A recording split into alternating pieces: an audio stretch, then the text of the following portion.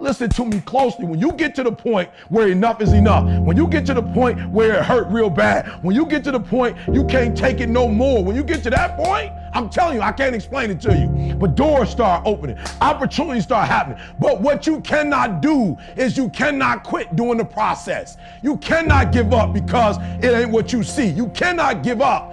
That's the difference between the greats. That's what separates them. When they don't have no more, when it's over, when they're tired, when they're frustrated, when they're ready to give up, when they spent their last dime, that's when they get started. Are you hearing me? It's when you have nothing left. It's when you depleted all your money, when all your energy gone, when you have nothing left.